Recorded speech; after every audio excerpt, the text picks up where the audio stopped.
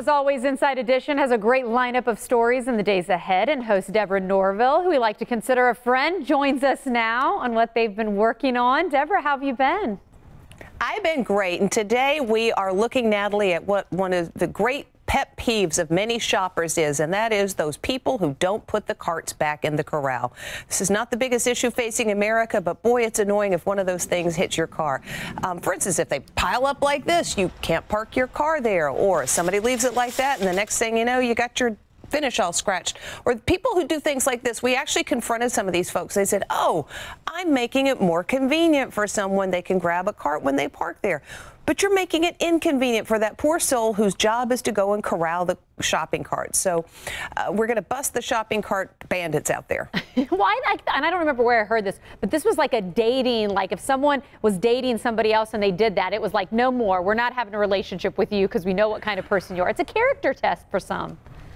It's a character test for some people, and yeah, it does show that there's a little bit of narcissism. Hey, it's all about me and not about you. And I didn't know that that was what people were using to kind of weed out folks, but I guess it's a version of the shopping cart version of, you know, swiping left or right, whichever it is. I like that. I like that. So that's, of course, airing tonight. I know next week, though, speaking of inconsiderate people, this kind of goes hand in hand with something we're going to be able to see on the show next, right? Yeah, so next week we've got a story. You know, you go shopping online and sometimes you have the option of buying something that's been previously owned, and that's great because you can get a good discount if they have like cleaned it up and stuff like that. In the case of this person who thought they were getting a great deal on a waffle maker, they were getting a great deal. They were also getting the previous owner's waffle.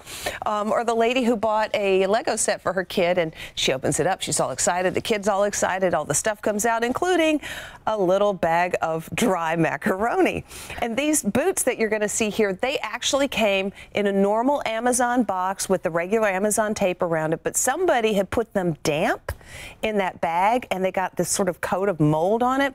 So we reached out to Amazon and said, hey, what's up with this? They said, look, the people who process the returns, and they've just had their biggest online shopping season ever this past holiday, the people who process the returns are people. They're human beings, and they make mistakes. Sometimes things get past them.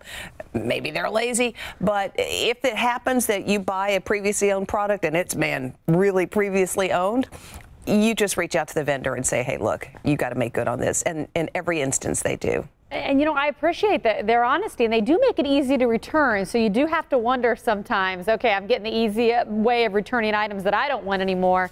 They may end up somewhere else as well. Well, let's yeah, and that's fine as long as you know that you're buying the real thing. Yes, yes, there you go. I like that. Good way of looking at it. So let's look to something a little lighthearted, what everybody is excited for this weekend. I know you're excited about a correspondent you've got going on. Well, we love the Super Bowl, and we love when we're able to get someone who's been in the headlines recently to go suit up for Inside Edition and work the sidelines for us. And this year, we've got the young lady who filled in for her mom, Christy Brinkley, on Dancing with the Stars. Sailor Brinkley Cook is our special Super Bowl correspondent. She's been down in Miami all week. Working out with the cheerleaders, learning their victory routines, interviewing celebrities. And I'm not really sure what this is here, but I think she's twerking with the mascot for KC. But whatever she's doing with a big smile. She's an absolute delight. So we'll have more from her tonight.